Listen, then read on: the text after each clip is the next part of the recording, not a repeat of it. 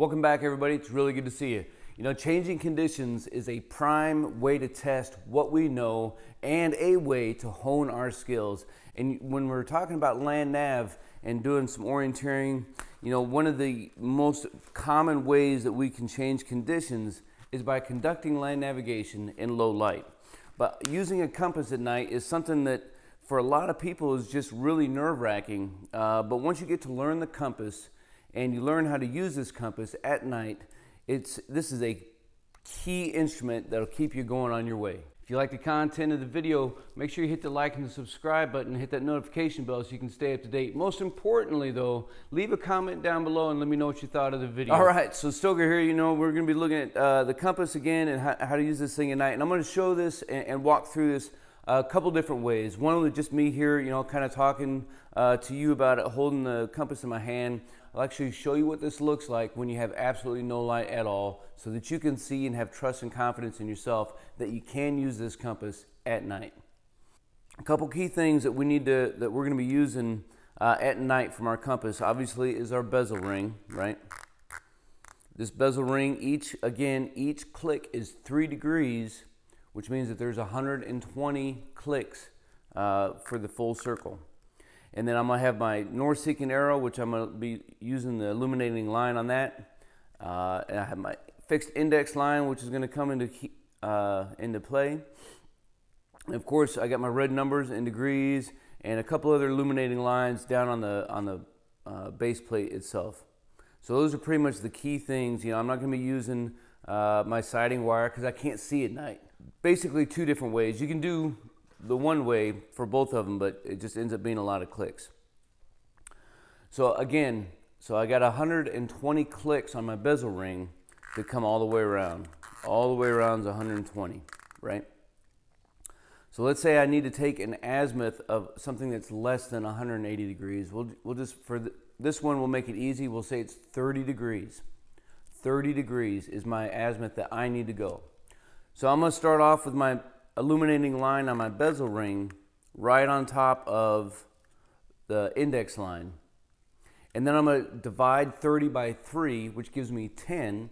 So I'm going to turn my bezel ring 10 clicks to the left, counterclockwise. 1, 2, 3, 4, 5, 6, 7, 8, 9, 10. And once I have that done, I'm going to rotate my body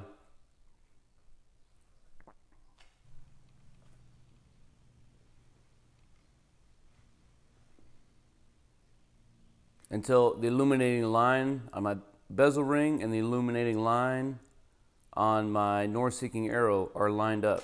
Now if I look down, I can do during the day, right? I'm trying to test and hone my skills so I can be prepared to move at night. Should be at 30 degrees and bam, sucker's at 30 degrees. It's pretty awesome. But if I have an azimuth that I need to shoot that's more than 180 degrees, you know, I'd be spinning my bezel ring around quite a bit. So what I can do, super easy, is you take, let's say I had to move 330 degrees, and so I'm going to take that and I'm going to subtract it from 360, which again in this case is going to leave me 30 degrees. Except this time, I'm going to turn my bezel ring clockwise, the same 10 degrees, 30 degrees, 3 degrees per click, so that's 10 degrees. So turning clockwise now, or to the right, 10 clicks. 1, 2, 3, 4, 5, 6, 7, 8, 9, 10. And a good thing about the bezel ring, not only can you feel it, but you can also hear it when you get a little bit closer. So again, you know, I'm going to turn my body until the north-seeking arrow is in line with my illuminating line on my bezel ring. And I'm going to look down, you know, just to verify because I can, you know, while I'm trying to test my skills. Should be 330 degrees and bam, it's 330 degrees. And then I'll show you what it looks like looking down at the compass, but at night when we don't have any light that we're using. All right, so let's take a look at what this looks like under limited visibility. Here we can see all of our tritium markers that we have on our compass. And the ones that we're really going to be paying attention to is the tritium marker on our bezel ring, which you can see it spins around. And then I have a tritium marker on my north-seeking arrow. I've got a larger tritium bar directly underneath my index line, and those are really the big ones that we're going to be paying attention to. So let's say I had to take a bearing of 60 degrees. 60 degrees. So what I'm going to do is I'm going to start off with my bezel ring directly underneath my index line, like that. And I'm going to take 60, I'm going to divide it by 3, which is going to give me 20.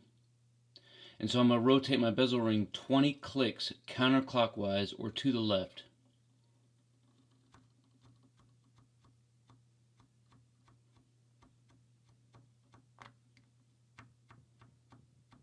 Alright, so that's 20 clicks.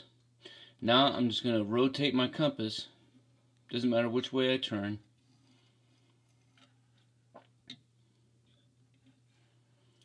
until my north-seeking arrow is in line with that index line. Now when I look down,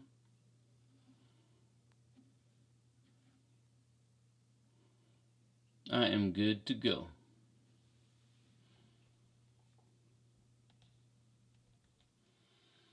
Alright, so let's say I had to take an azimuth of 305 degrees. 305 degrees. So the easiest way to do that is to take 360 minus 305.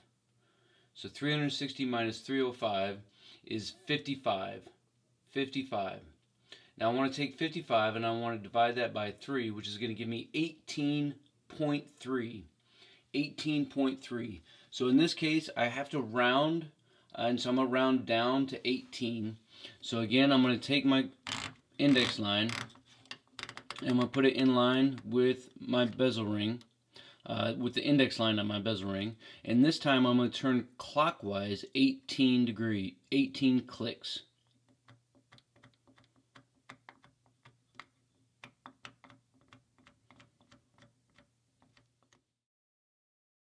Now again, I rotate left to right until my north-seeking arrow is in line with the index line, with that tritium marker on my index line. And I'm going to look down and I'm going to be right on my bearing.